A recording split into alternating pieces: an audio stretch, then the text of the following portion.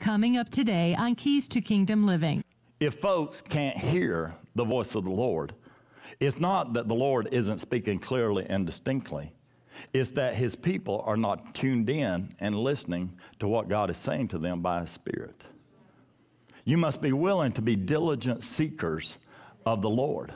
He said, seek me diligently, and I will reward those who do seek me diligently. Jeremiah said, seek him while he may be found, and call on him while he is near. You've got to spend time with the lover of your soul if you want to get to know his voice and recognize it when the demons of hell come knocking at your door, so that their voices and their threats won't drown out your ability to hear what the Spirit is saying to you, to tell you not to respond to the demons and devils knocking on your door trying to destroy your family and home. You'll be still and know the salvation of the Lord, because you will recognize the Spirit of God. And when he speaks, peace comes even in the midst of the storm. Can I get a witness?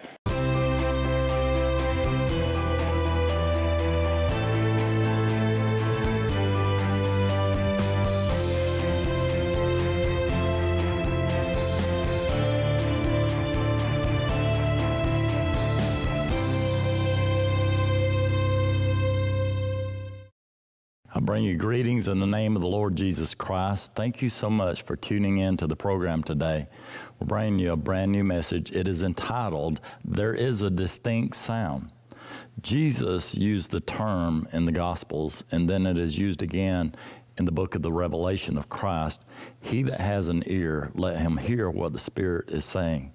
There is a distinct sound that is going out from the heart of God through the Spirit of God, and people that have an ear to hear what the Spirit is saying are picking up on what God's doing in these last days.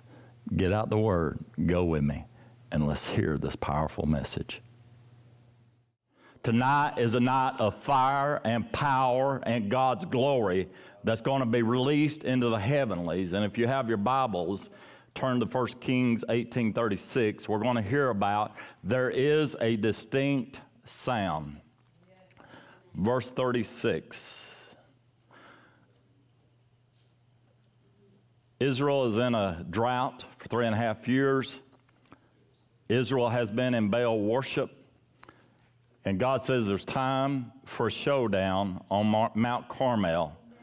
And Elijah invites the king to come up, the false prophets, the prophets of Baal, and Israel. And they're going to have a prayer gathering between the worshipers of God and the worshipers of Baal. And we're going to see what happens when this showdown takes place. There's a showdown that has taken place for the soul of this nation. And after they had done all that they had done, it came to pass at the time of the offering of the evening sacrifice that Elijah the prophet came near and said, Lord God of Abraham, Isaac, and Israel, let it be known this day that you are God in Israel, and I am your servant, and that I have done all these things at your what? Word. He had heard the voice of the Lord. He obeyed the word of the Lord, and now he's praying back to God, telling him, I've accomplished everything you have told me to do. Hear me, O Lord, hear me, that this people may know that you are the Lord God, and that you have turned their hearts back to you again. Then the fire of the Lord fell and consumed the burnt sacrifice and wood and the stones, and licked the dust, and it licked up the water that was in the trench. Now when all the people saw it, they fell on their faces, and they said, the Lord, he is God, the Lord, he is God. And Elijah said to them, seize the prophets of Baal, do not let one of them escape. So they seized them, and Elijah brought them down to Brook Kishon and executed them there. Then Elijah said to Ahab, watch what he's about to say by the Spirit of God, go up, eat and drink, for there is a what? There is a sound of abundance of rain. So Ahab went up to eat and drink, and Elijah went to the top of Mount Carmel, and he bowed down on the ground and put his face between his knees, and he said to his servant, go up now, look toward the sea. So he went and looked, and behold, there is nothing. And 7 times he said, go again. after the Lord had turned the hearts of his people away from Baal worship and they repented, God caused Elijah to hear a very specific and distinct sound. It wasn't just any sound, but it was distinct. So distinct, in fact, that he recognized what he heard. How in tune or in sync are you with the Spirit of God? When you hear the Lord and his voice speaking to you, is it clear or does it sound muffled to you, distorted? It reminds me of the man that Jesus prayed for that was blind. And he says, do you see? He says, I see men as trees walking. And Jesus had to touch him again. There's no accident that Jesus had to touch him twice, because that is a spiritual principle in the Word of God. God can save you and you still not be able to see spiritually because you got the things of the flesh, and the flesh will cause us to be distorted in our spiritual perception, our spiritual hearing, and our spiritual understanding. And Jesus had to touch him again. What the Spirit of God is saying tonight is that God's about to touch his people again so that clarity can come forth and you will be able to clearly hear what the Spirit is saying, but you've got to be willing to lay your idols down. The sound did not, listen, the sound did not hit the spiritual ears of Elijah until the hearts of the people were turned back to God. Our sin stops the prophets from hearing what God is saying. Because if he speaks the word and the word does not fall on good soil, then the people that turn their back on that word are going to fall under judgment because they did not receive the word that God sent to them because their hearts were hardened. Can I get a witness? God waits sometimes on certain words because we're not ready to receive it. Jesus said, I have many things for you to hear, disciples, but you're not ready. But when the Spirit of truth comes, he will anoint you, he will empower you, and you will have grace upon you to receive the words of truth in the season that I have for you to receive them, and you will walk in them, and you will know me, and I will know you. But God would not speak, release the sound of the abundance of rain until the hearts of the people were turned back to him. God refused in Exodus when he appeared in a burning bush to Moses to call him out of his past a fugitive, a murderer on the run. And God, his presence appears in that burning bush, and Moses is catching this with his peripheral. And he says, I will turn aside now to see why this bush is on fire, but it is not consumed. God would not speak to to Moses until after he had turned and put his attention on where God was. It's very difficult. It may seem impossible to hear clearly from the Lord when someone or something else is vying for your heart's attention. God does not compete. God completes. It was no coincidence that it was after the Jews repented that God allowed his prophet to hear the sound of an abundance of rain.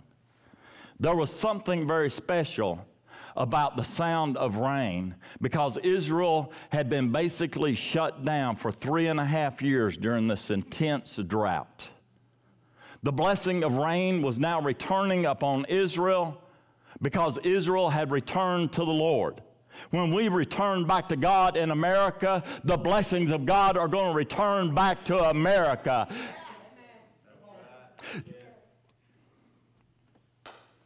Did not God say if we would humble ourselves and pray and seek his face and, besides pray, turn from our own wicked ways as Christians, that he would hear our prayers, forgive our sins, and the last thing he would what? He will heal our land.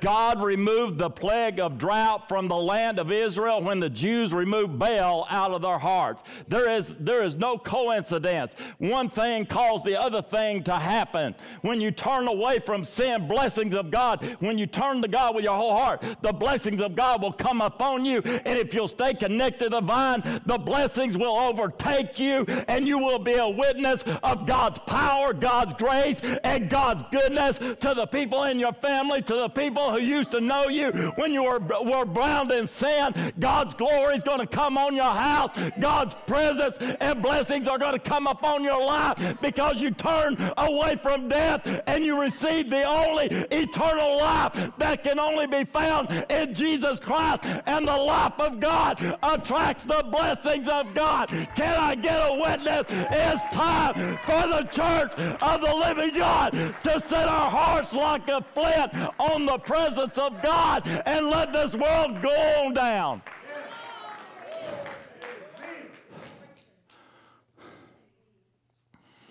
After Elijah heard the sound in the spirit, he instructed his servant to look over toward the sea, but his servant didn't see anything in the natural. Elijah heard something that he could not see. You hear a sound, and you look around to see what's happening, and you see nothing. When we operate by the flesh, though, we do just the opposite of what Elijah did by the Spirit. We see something in the natural that moves us, sways us, impacts us, threatens us, and what do? We speak it out our mouths. Guess what happened to me today? Guess what's going on in the economy today? Guess what's going on in Washington today? And we start rehearsing that and reciting that, one right after the other, and we're spreading that throughout the nation. This is how Satan gets Christians to speak his will in the earth. Death and life are in the power of the tongue, and the Bible said, and those who love it will eat its fruit. Another translation says, death and life are in the power of the tongue, and those who love to talk will reap the consequences. 1 Corinthians 14.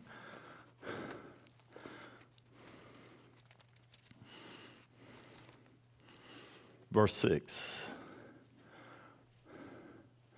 Paul's speaking to the church of Corinth, and he says, now, brethren, if I come to you speaking with tongues, what shall I profit you unless I speak to you either by revelation, by knowledge, by prophesying, or by teaching?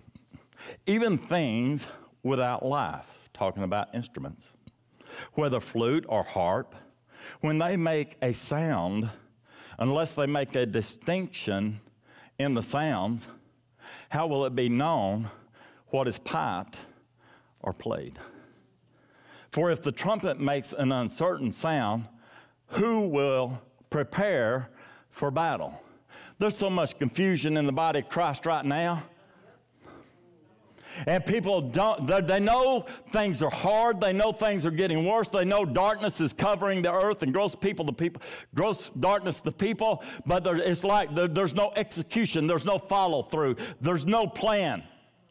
So likewise you, unless you utter by the tongue words easy to understand, how will it be known what is spoken? For you will be speaking into the air.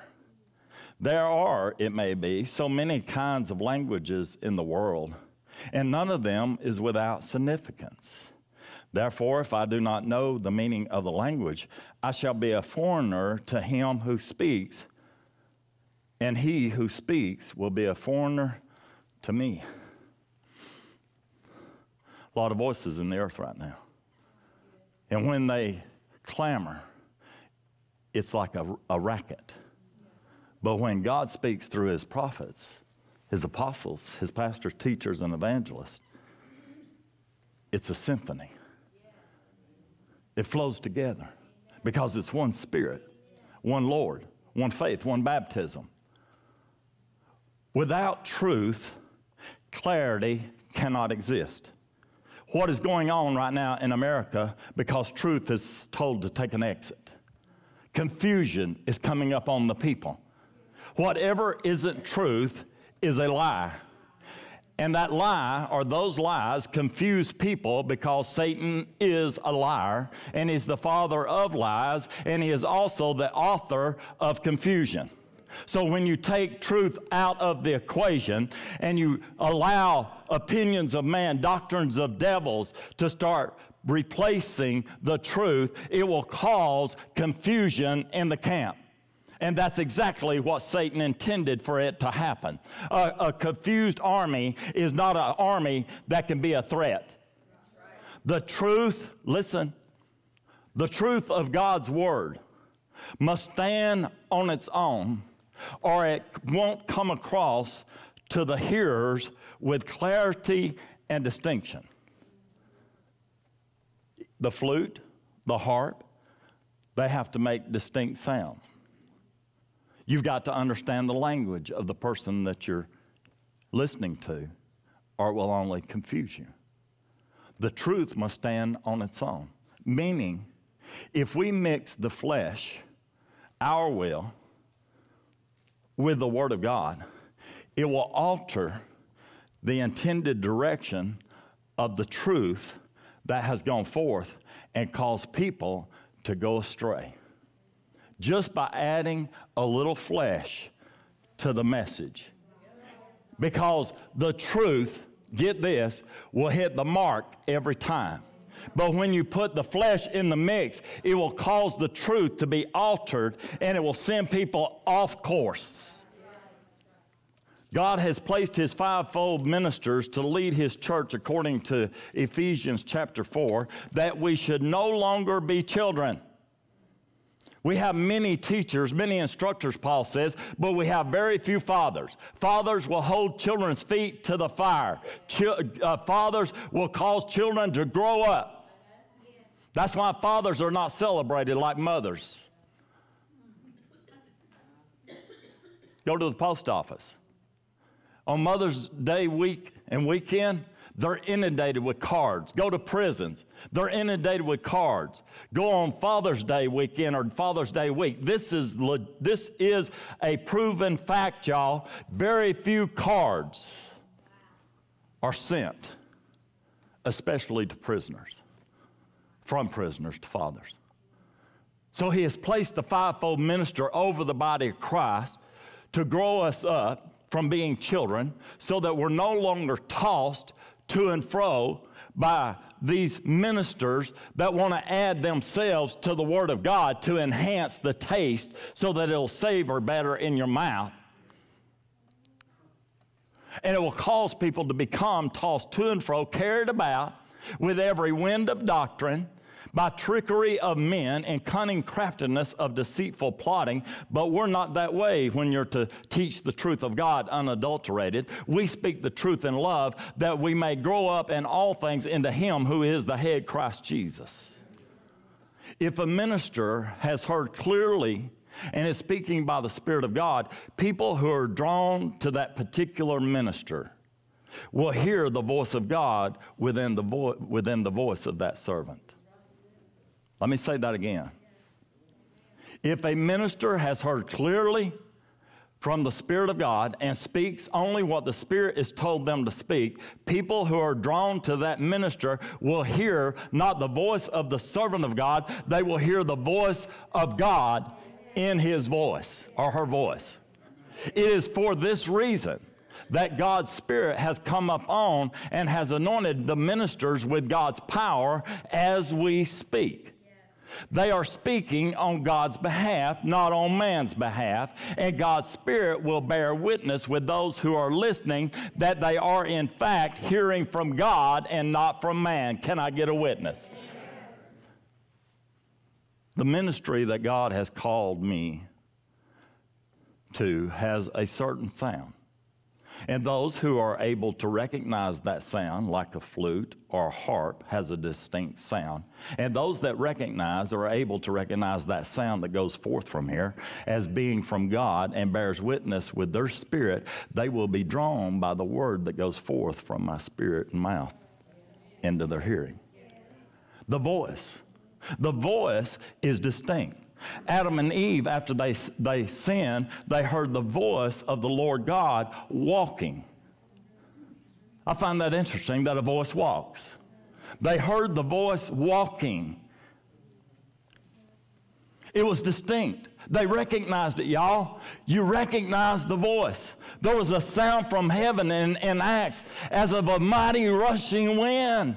But it was the Spirit of God invading the earthly realm to ignite the church of the living God on fire to be witnesses of Christ to Jerusalem, Judea, Samaria, and the uttermost parts of the earth. There has to come a clear and concise sound so that people who hear that will recognize the sound and may not understand all that is coming out.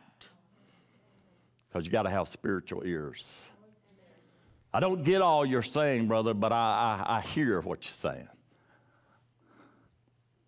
You'll get that going home. God intended ministry to be this way from the very beginning. But man's flesh, pride, and man's agendas have gotten into the mix and clouded the waters. Now we have to rely on the Holy Spirit as listeners to help us sort through and filter out the flesh of the ministers so that we can decipher what God is really saying through them to us. Don't you just love that? I don't. Tell me what you're saying, speak it plainly, and get it over with. You've got to have a distinct sound, and God's voice has a very distinct sound. Turn with me to John chapter 10.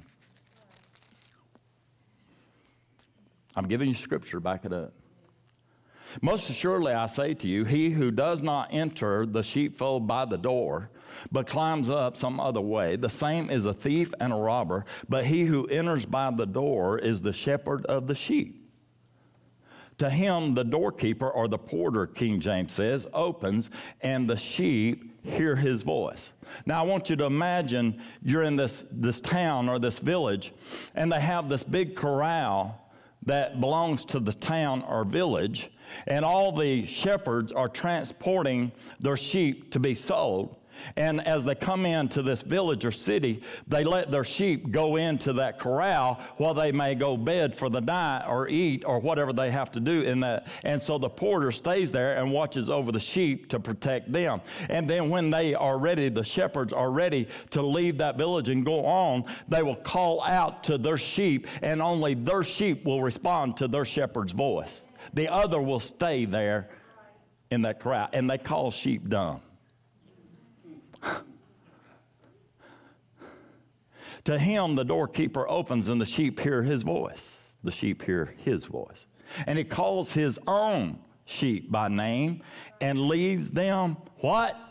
He leads them where? He leads them where? He's leading us out.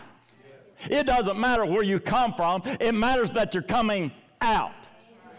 And when he brings out his own sheep, he goes before them, and the sheep follow him. Why? For they know his voice. Yet they will by no means follow a stranger, but will flee from him, for they do not know the voice of strangers. What I want to ask is this. If sheep are dumb and they know their shepherd's voice, and Christians have the Spirit of God in us, and hirelings and false prophets can get up and do a little signs and wonders, and people will follow them like they were the best thing from heaven, and they have no character, they have no integrity, they mix the flesh in, carnality in with the word, and pollute and adulterate the word, and they follow them when Jesus said, a stranger they will not follow. So that tells me they're not hearing by the Spirit of God, they're listening out of the lust of their flesh, and that hireling has attached his carnality to their carnality, and he's luring them into his deceitful web, and will devour them and destroy them. And when the wolf comes to eat them alive, the hireling will leave them high and dry and broken, busted.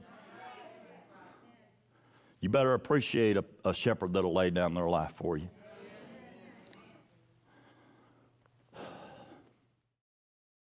There is so much left of this message. I hate to cut it short, but I promise you, Be sure and tune in next week for the powerful conclusion, and you will be glad that you did, because the Lord, through His Holy Spirit, laid out scripture after scripture to back up everything that the Holy Spirit had given me to share with you all, so that we would know that it was God's heart and not out of me. You see, that's what's so good about being a servant of Christ.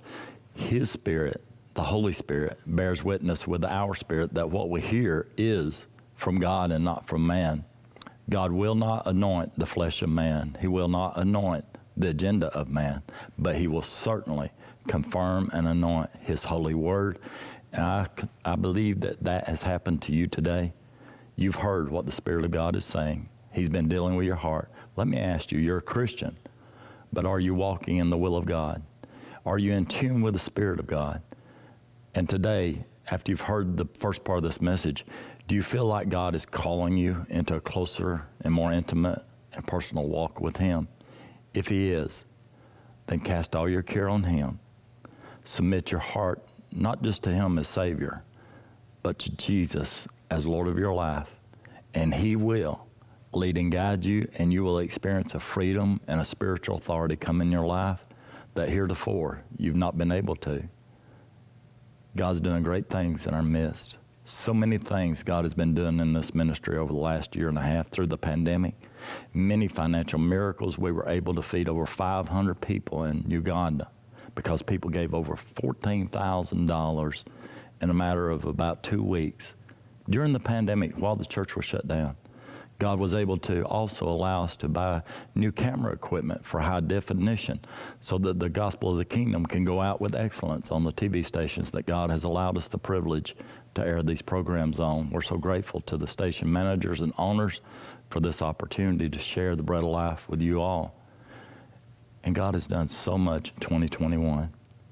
One of those things is God laid it on my heart earlier this year to develop and build an app that would help reach people anywhere in the nations of the world through internet. And we're so excited that World Harvest Church North app today is a reality. If you have an Android device, a Roku device, or iPhone, or Kindle, you can download the app, World Harvest Church North. Look for it on your app store. Be a part of what God's saying and doing through this ministry. We're so grateful to hear from so many of you that have called in. You've had prayer requests. You've had praise reports. We agree, as the intercessors and myself, for these prayer requests that come in. Let us know how we can agree with you, stand with you, and see God move mountains out of your life and out of your family's lives. We know through Christ that we are more than a conqueror. As I get ready to leave you today, I want to encourage you. If you've been watching Keys to Kingdom Living for a while, and you know that we're a ministry of integrity, that we are about preaching only the unadulterated Word of God, and you'd like to take that next step, become a partner to help us get the gospel of the kingdom out to the nations of the world, go to our brand new website, whcnorth.org. There you can give safely and securely, and all proceeds that come through the television ministry go right back out to help with our television ministry cost. God is so faithful. He is good. So get your eyes on Him if they're not, and watch what God does in your life. Take care, and God bless.